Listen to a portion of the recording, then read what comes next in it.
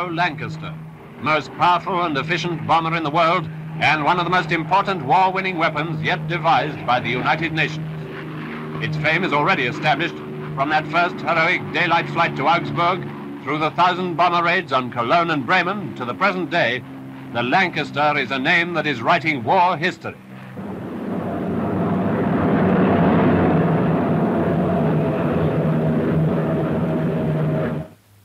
Lancasters are being built in several factories in Britain and Canada, built in terrific numbers. With every man and woman engaged in their construction, one thought is uppermost. The RAF is depending on them for Lancasters, and yet more Lancasters. Give the RAF its Lancasters, and a great contribution will have been made towards Allied victory. Meet a few of the ordinary, hard-working people devoted to this important task. Angela Roberts, a capstan operator. Maisie Rafferty at a press. Little Billy drilling. Dobson Hind and his mate, Joan Evans, riveting. Trimming and hammering, Alice Warburton and Rachel Strong. Jimmy Garnett, an all-in wrestler in his spare time, at a heavy capstan.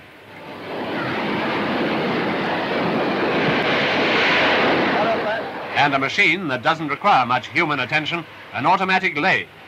It does everything but think. Let there be no doubt or argument about it. The skill and application of the workers in the aircraft factories is a great source of strength in our progress towards victory. Every pilot of a Lancaster is confident that he's handling an aircraft into which has gone not only superb designing, but the proud craftsmanship of an experienced army of workers. It's difficult to assess the value of that confidence in carrying out the vital tasks which are assigned to bomber crews. That confidence depends on the first-rate workmanship which is put into every nut and bolt, every part from the smallest component to the largest. Together, they build up into effective instruments for the hammering of Germany. The Lancaster comes of a famous family. Its immediate predecessor was the twin-engined Manchester. Then a means was found to incorporate 4 engines in the general Manchester design, and the result was the Lancaster. 4 Merlin or Hercules engines give it a top speed of 300 miles an hour. The increased horsepower enables no less than 8 tons of bombs to be carried.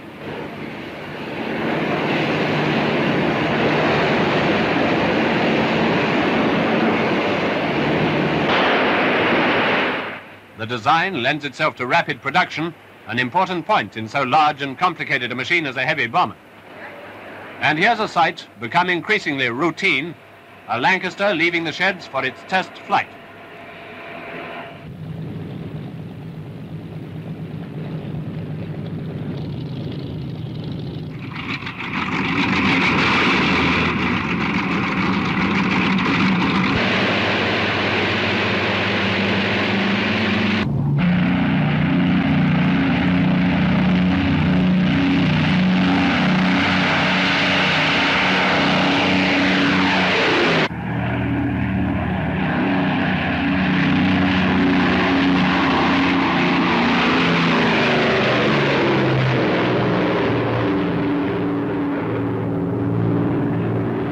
People are apt to think of the test flight as simply a pilot's job.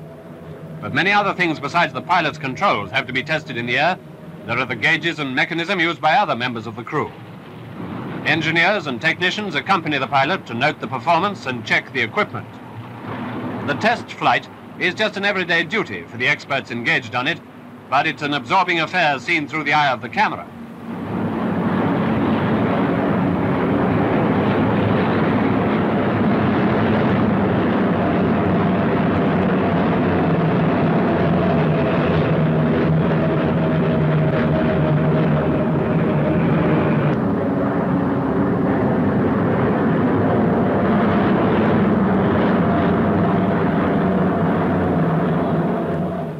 Finally, our Lancaster has arrived at an operational station.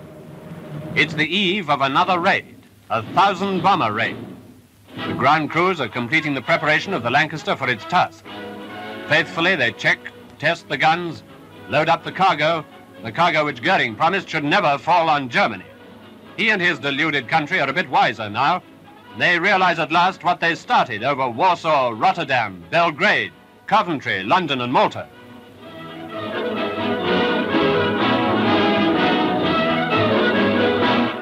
The pilots are preparing too.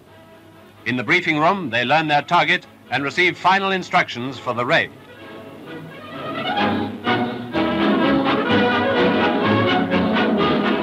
Already, many German industrial cities have been devastated. But of places which have yet to feel the full weight of the RAF offensive, there still remains a long list.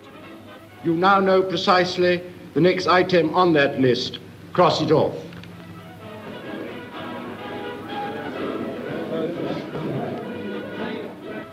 Zero hour is approaching. Night is falling fast. The night of 1,000 bombers for Germany.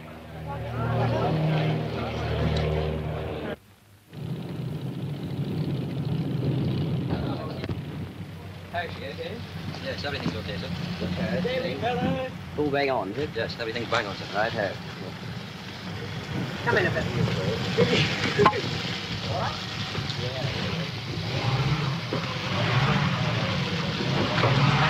Go ahead, Mr. Guy.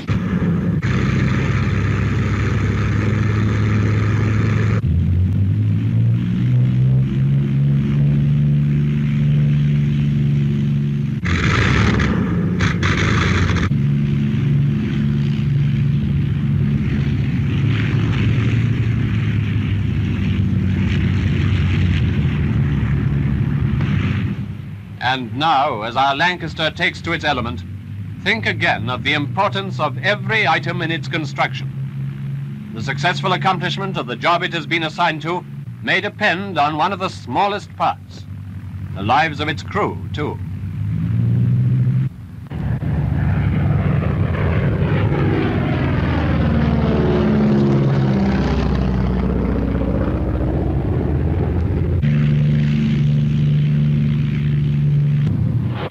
These, the first successful motion pictures ever taken during a night operation over Germany, were shot by the second pilot of a Lancaster. Imagine him prepared at any moment to leave camera for controls as he shoots the spectacular scenes which follow. The first bombers have dropped their incendiaries and ringed the target.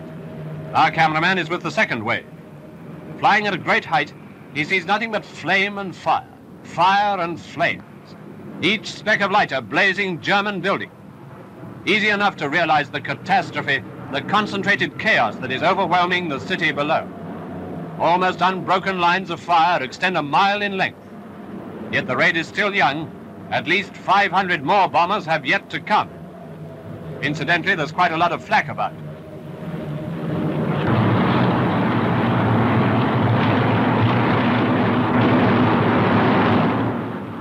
Now we're turning home again, with our report of another successful chapter in Britain's air offensive.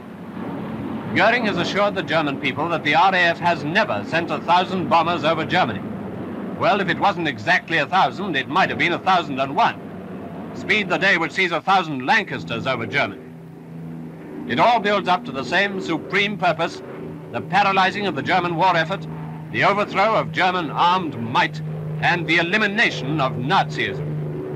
Factory workers, no less than bomber crews, are dedicated to this task, and their Lancaster is truly a great champion in the fight.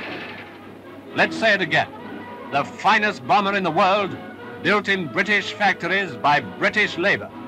That's the Avro Lancaster, the sky giant of the RAF.